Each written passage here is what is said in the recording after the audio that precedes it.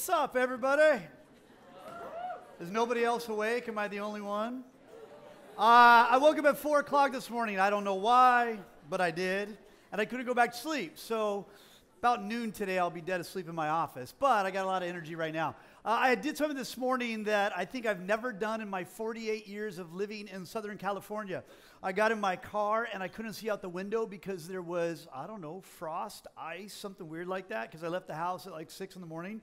So as a typical Southern California, I had no clue what to do. So I pulled out my APU ID card and I scraped my windows. So it was a great day. Hey, this morning, I am excited to talk with you about Jesus. I'm really excited to talk to you about how Jesus has radically changed my life and millions of people's lives over the centuries. I'm excited today because students are going to come tell you what Jesus has done in their lives. What we're doing is we're in Philippians chapter 2, and it's a university passage we're focused on in spring, and I'm just going to give you the answer right away to the question. The question is, does anybody know what cornerstone we're focusing on? Christ, right? Who is the what? The chief cornerstone. That without Christ, scholarship, community, service doesn't make any sense. That what we're talking about in Philippians today and what we talked about in Micah 6:8 a while back is that basically without Christ, nothing makes sense. And so the chief cornerstone of how we live our lives is really focused on that. And I don't know if you remember, but what we did back, I think it was 3 weeks ago when I preached the first time on Philippians, we didn't even jump into Philippians 2, 1 to 11. What we did is we actually focused in on chapter 1. And so, you know, Philippians 2 talks about Christ's characteristics, obedience, and all the importance of in there. But I jumped straight to chapter 1, and I asked you some questions. I asked you this. I just want you to remember that chapel. How do we acknowledge each other was one question I asked. I asked, how do we greet each other? I said, how do we interact? And I showed you a bunch of memes of how people like greet each other and do head nods and all that whatnots. And if you remember, I looked at chapter 1 and showed you how the Apostle Paul greeted grace and peace. If you weren't here, all you'd have to do is look at that chapter 1. I'm not going to read it, but there's these really bold, yellow highlighted words. The Apostle Paul, in every interaction, in every letter, would begin with a God's grace and peace to you. I don't know if any of you have been practicing that. I found one person practice it with me, but I'm also really trying to practice grace and peace. In fact, yesterday, I promise I wasn't trying to set this up for a sermon. It was just reality. I was sitting in a meeting and we were talking about some really difficult, heavy things, and it just felt overwhelming. Does anybody know what it's like when you feel punched in the stomach and you just don't know what to do? And all of a sudden, we're all just kind of sitting there, and all of a sudden, I just started going, oh, God's grace and peace over all of this. God's grace and peace, even though we don't know what to do. God's grace and peace as we figure out how to move forward. And I had another encounter yesterday that was a difficult conversation with someone, and I think I responded wrongly. I think I set a certain tone to the conversation. I went back and met with that person, talked with that person, and I felt like what I was given from that person was God's grace and peace.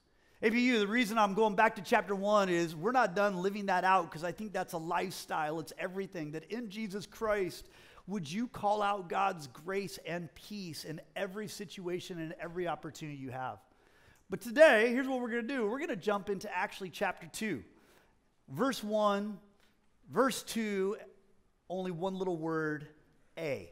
Let me read it to you. It goes like this. If you have any encouragement from Christ,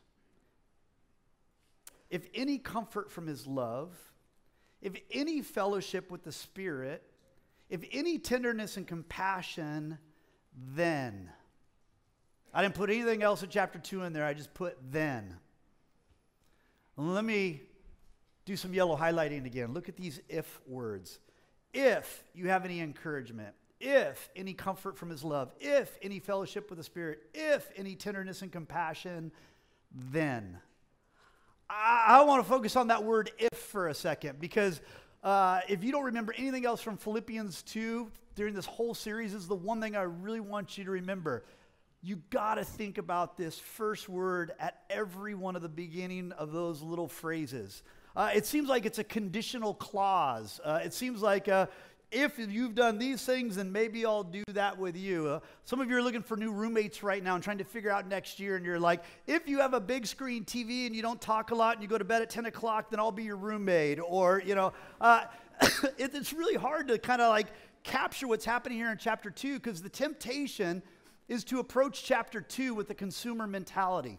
Like when I watch cell phone commercials, all the different ones like Verizon, AT&T, T-Mobile, all of them, they're all trying to get my attention about how much they will give me. And all of a sudden now I'm starting to roam around going, well, how much data? How cheap will it be? Do I get a new phone? Do I get the iPhone 274 or the iPhone 6, right?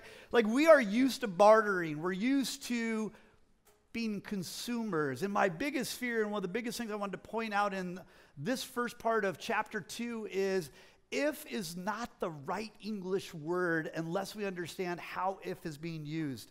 I'm a little nervous that if we approach this with a what have you done for me lately attitude, we're not going to get it. If we approach this with a what has God done for me lately, we're not going to get this right, because we start from the very beginning as if the center of the universe and what God should do is be focusing on me rather than me focusing on God. Let me help it make a little bit more sense. Translators will say that the word since is a better translation. Listen to it highlighted in the yellow. Since there is encouragement and relationship with Christ, since there is comfort from his love, since you have shared in the Spirit, since you have received tenderness and compassion, then. Think about the word since for a little bit. It changes everything. Since your mom was the only person bringing income into your home, she worked the night shift and never slept during the day, and it was easy to love and appreciate her. Since a grandparent saved up forever. This is a true story about my mom's grandparent. Saved up forever so that she could have money to go to college, and he would wear shirts that were missing buttons. Since her grandfather sacrificed everything, there was a deep appreciation and love. The best way to translate this is since, not if. There's a really smart theologian, commentator, writer that says that if you think about it this way, maybe the if will make more sense. It's an ironic understatement rather than a conditional clause. If you guys are going to capture Philippians 2, if I'm going to capture Philippians 2 so it has an impact on our lives, we need to read it as a since. Since God has done so much, I cannot help but live radically different. Since I remember everything Christ has done for me, I now live completely different than I would in my own power and strength. The word is if, and it's an ironic understatement. The best way I thought I could illustrate that today was to actually give you some real-life illustrations. So I want you to hear 3 student stories / testimonies. And so, Marcel, get up here. You're my first one. Hurry up.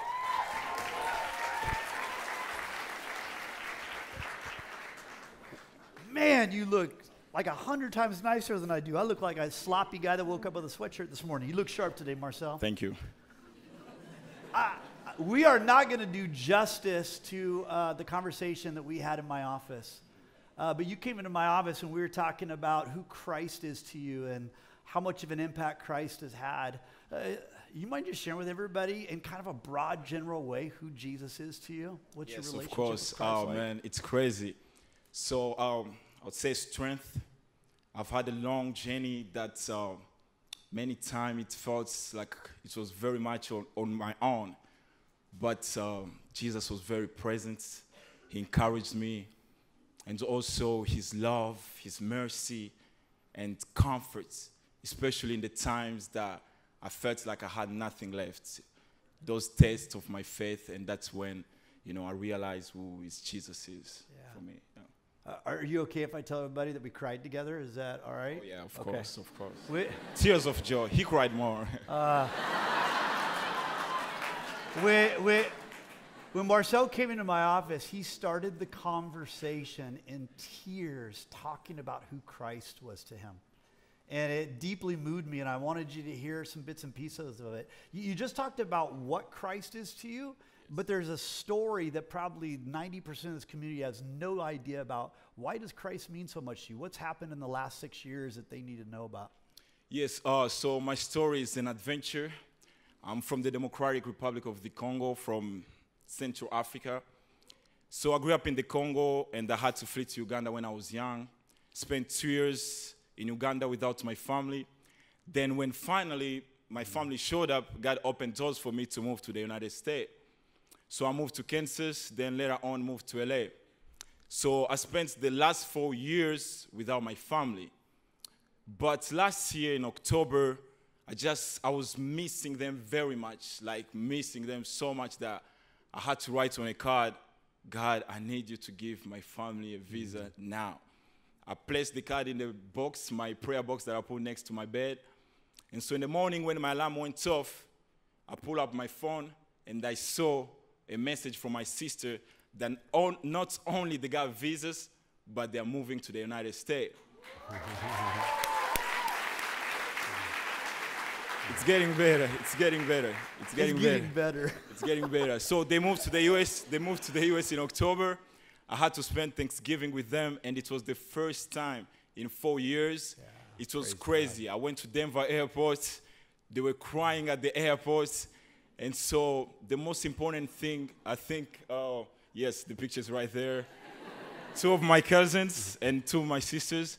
Other 4 people are not there. But the most important thing to me was the fact that not only God graced me to see my family, but he was with me even when my family was not there. And so when I had to see my family, I saw them in a different way. I was grateful to see them. I remember touching my mom, and she wanted to go to sleep, and I was telling her, no, don't sleep. I haven't seen you for 4 years. And so I was, I let her sleep, and I was coming in the middle of the night, opening the door, and looking at her, hey, are you still there? Trying to pinch myself. Yeah. Is this for real, And so I was kissing all the time. But it's amazing how faithful our God is, Amen. Philippians 1:6 says that he who has started good work in you will bring its completion until the day of Jesus Christ. Amen. Amen. Yeah. So we talked about how faithful God was for almost an hour and a half. Your story is not going to be done justice today, but God is the hero of your story. There was that word then. How do you live differently now, Marcel?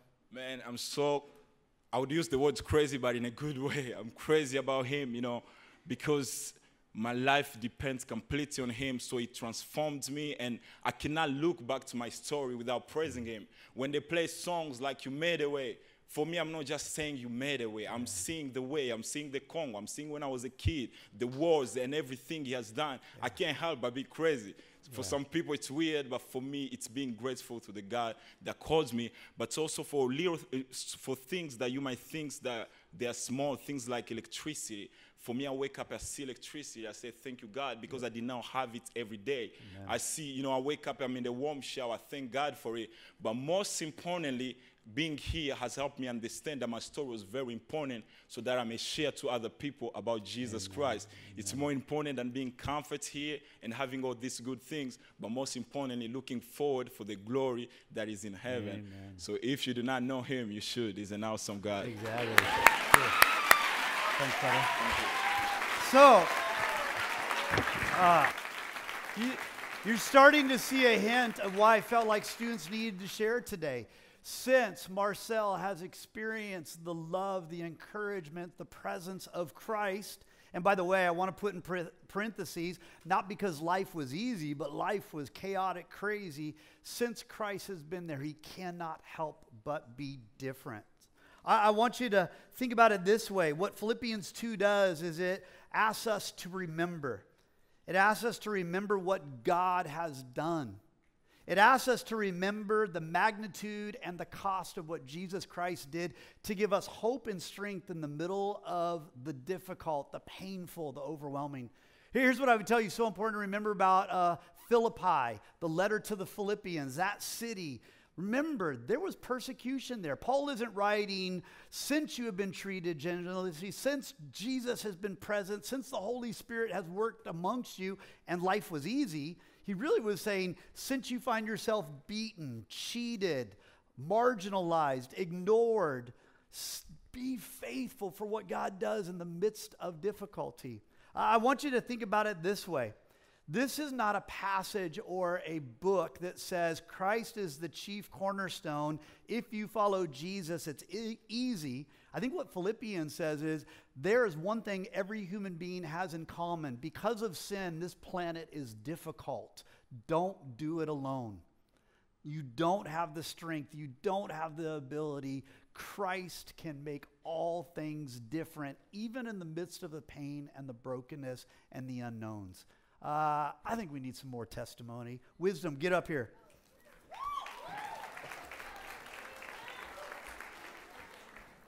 Oh, yeah, I should have given you the microphone. My bad. Wisdom, I want to start the same place I did with Marcel. Who's Jesus to you? All right, Jesus to me. I have found, especially in the last, I think, year, that God has proven to me that he's literally everything he describes himself in the word to be. To me, provider, ever-present, living hope, my father. So, yeah. I didn't go looking for difficult, broken, really discouraging stories, but it's interesting in the testimonies that came up for this day, different than Marcel, but it's been a tough season for you too. You mind sharing an example of one of the ways that Christ has just been absolutely present for you in the last year? Yeah, so this past summer, I had the great opportunity to go with APU to Europe through our comm department. Comm. And we were traveling to different countries, and I remember being in the Amsterdam airport. We were about to board our flight to Germany, and my little brother, J-Love, he calls me crying, and he proceeds to tell me that our mom has had a brain aneurysm and that she's not going to make it. And so that shattered me. A little context about my mom: she is the main breadwinner of our family. She is also the main caretaker for my dad, who's also physically incapable. So when I came home, I had to live in UV to keep my job because now I'm the only one working in my family. And my 17-year-old brother was managing everything going on at the hospital back home. And essentially, I had no mom, no dad, no money, didn't know how I was going to eat. I had no car, so no transportation. So in desperation, I literally couldn't pray, and so I just went to the Word and just decided, okay, God, this is true, and this better be true, or else I literally have nothing. So God, you be my mom, you be my dad, you be my money, my food, be my transportation, and provide all of that. And even though it didn't seem like he was at the time, because I was just so frantic and so not in a good place, he was. People were showing up at my house and my parents' house with groceries and meals. People were dropping money off at my doorstep, calling Ubers from out of state to pick me up from APU, to drive me to Torrance Hospital. There was a group chat without me knowing of some friends that would say, okay, who's picking up the Muir family today? Who's gonna pick up Wisdom? She has to get back to work tomorrow morning. Can you pick her up at 2 in the morning in Torrance? And so I didn't know any of that until after the fact. And so God never left me hanging. I never went hungry. My parents never went hungry. And he also worked a miracle with my mom too. Yeah. She's actually doing so much better. She's dancing again. She loves to dance, so. Yeah. When you and I talked by phone, again, when I hear a fellow Christ follower talk about how Jesus is everything to them, it changes how you live. How do you see the then? How do you live now? What's different because Christ has been so faithful to you? Because Christ has been so faithful and so ever-present, I think the way that God has reflected his personality and his character in my life and in my friends and families, and the way that they have really been there for me and my family, it honestly motivates me to want to be more like Christ, because I don't know how some of my friends did the things they did and how Christ came for me and was just so merciful to me at that time and my family. Honestly, it just motivates me to be more like him each and every day and just try to reflect his personality, even shown in the Word too, as best as I can. Thank you. It's interesting, we're just looking at Philippians chapter 1, verse 1, chapter 2, verse 1, but later we're going to find out that wisdom is actually a perfect illustration of what happens in the rest of Philippians, because really when Christ is at work in people, Christ works through one another to actually watch out for one another, and that's a lot of what you hinted. Thank you, wisdom. It's really encouraging.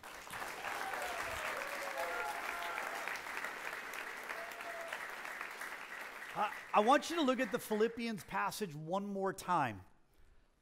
Since there is encouragement in relationship with Christ, since there is comfort from his love, since you have shared in the Spirit, since you have received tenderness and compassion, then live differently. You'll be motivated in a way that doesn't make sense to people. I loved when Marcel said, people think I'm crazy, but I'm just so joyful and thankful I can't help but to live then. And really what we're going to find in the next couple months when we talk about Philippians a little bit more, we're going to find out about the characteristics of Christ: humility, sacrifice, ready to give everything for the salvation of you, me, and the entire world. And so this passage is so, it spurs me on, it propels me. It's not a consumeristic, well, if Jesus did that one little hookup thing that I need him to do so my life would be easier, if he could solve that problem, or it'd be great if he could pay off that bill. It is the one who has died to forgive me of my sins, the one who has died to love me with everything, the one who's created the body of Christ to watch out for me and care for me, changes everything. I got one more story for you because I felt like today Jesus needed to be highlighted in the real lives of people. And so, Everett, get up here. We got one more. Come on.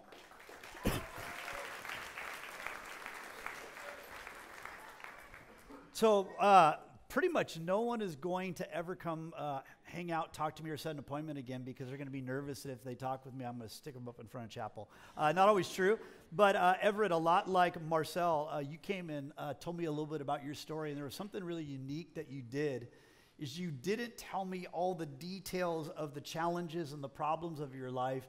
You just sat there really compelled to highlight how much Jesus means to you. Like the other two, you mind just talking broadly about who Jesus is for you? Yeah, sure. It's definitely been a really busy year. Come back to Christ and study abroad in South Africa last semester and had some not so good things happen in November, but I've really seen like God's really redeemed me and forgiven me of the sins I've committed when I went my own way and went astray. And also in times of hardship and trouble, he's really been there for me and just brought this comfort and peace over me. Yeah. When we hung out, you started to then unfold kind of some more of the specifics. You kind of shared what Christ is to you. Mind sharing in what situations Christ has done that? Yeah. So I became a Christian sophomore year of high school, and before that, I had this hatred for my dad, and I was able to have that hatred turned into love and forgiveness in Christ and from him.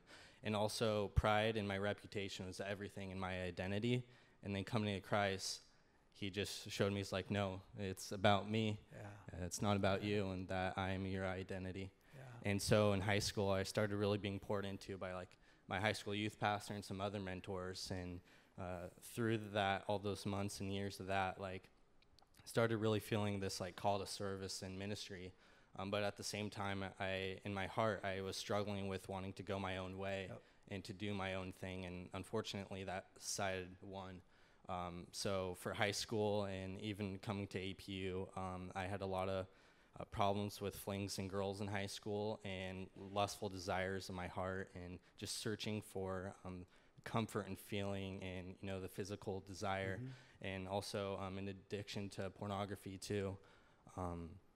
And so with an unhealthy relationship and really ungodly one too, my first semester of APU, I was just struggling with all these things, and we broke up in November, and that really brought me to like my knees, realizing like I'm not happy, I'm not satisfied, and I really never have been.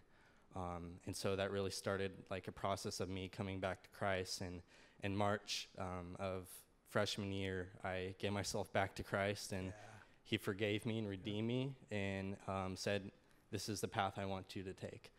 And he also was able to get my addiction up to him, and just a lot of restoration in him.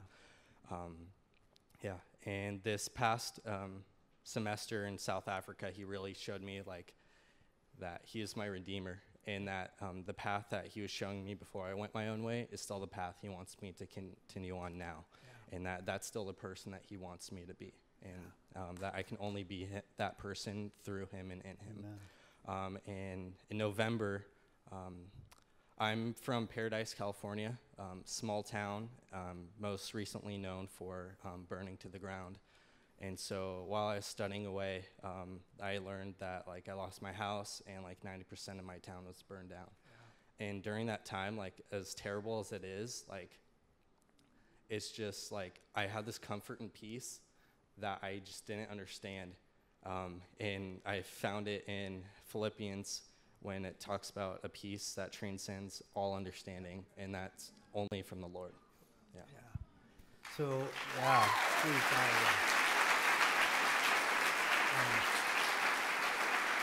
What is so powerful about not Everett's story, I'm going to call it God's story, is the reason we actually got connected was because of the fire. And yet whenever it comes to my office and we're hanging out and talking, he's bragging about how Christ has saved him and what Christ has done in his life.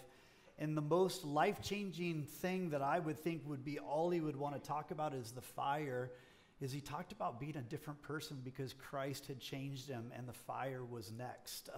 In the sense that God has worked in my life and God can work through this fire tragedy as well. And so I just want to thank you for being really vulnerable, because there aren't many people who are going to get up and talk about what God saved them from, and I got mad respect for you. Thank you for doing that. Yeah.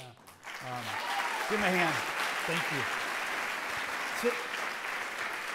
So hopefully you see why in a passage that says if, that really is since, and then how now are we going to live, why I brought students up here. Part of me hopes that there might be some students in here today who go, I've been hearing a lot of this God talk and I need this, because like Everett didn't really buy into God till late in high school and then didn't really fully buy in until college. That if you are somebody that's like, I want to start this kind of relationship, it's really cool. I'm going to hang out here. Pastor Leah, Pastor Janet are here. On West Campus, Pastor Kelly is over there. We love to be open, that if you're somebody you're like, you know what, I'm tired of doing it on my own. I'm ready for Jesus. I want to start this. Or maybe some of you are like Everett, need to get back to what it means to find life and hope in the only one that can change your life. And then for all of us that have been living in Christ, my question is, have we forgotten, and do we need to remember all that God has done for us? Since Christ has done everything, then how now shall we live? That's the question. I got East Campus and West Campus bands coming up because I thought the best way we could really end today would be in worship, and as in song, and to remember what Christ has done for us. But as they're coming up, sometimes as a campus pastor, I get to do brief announcements to make sure everybody knows everything. And I promise it will help you, even if some of you are like, I have no idea what you're talking about. Do you remember at the very beginning I talked about grace and peace? I need you to give me a little grace and peace here real quick for a basic little time slot switch here. It's kind of interesting. Some of you read your emails. Some of you look at videos. You were supposed to get a chapel survey this week, but it's not coming until March 4th. And so do me a favor. If you read about getting a chapel credit, if you read about taking a survey, go, well, that was really cool that they let us know about it so early. That's really coming on March 4th. And then we will receive your grace and peace because we make mistakes as well. Thank you very much. So now back to Jesus, because Jesus is the hero, right? If at the end of this chapel, they're going to sing on East and West. If at the end of this chapel, you're like, I want to talk to one of these three, or I want to talk to a pastor, or I, for the first time, want to say, Jesus, I'm tired of doing it on my own. I've never accepted you. I've never received you. I need you. Oh, that's the best part of what APU is all about, is serving up Jesus. And if you're someone that's wandered, if you're someone who's forgotten, let us know. East Campus and West Campus, we all stand for me. I know the West Campus band's up there. If you'll stand with me, I'm going to pray, and then they're going to sing a portion of a song for the next 3 or 4 minutes, and then the bands will let you go. But I wanted us to worship through music at the end here. Lord Jesus, since you have done everything, may we not forget. May we live different. May we really be ready for what you have done in us. God, I pray for West Campus as they worship together. I pray for East Campus as they worship together. And thank you for the testimonies we heard today. In Jesus' name, amen.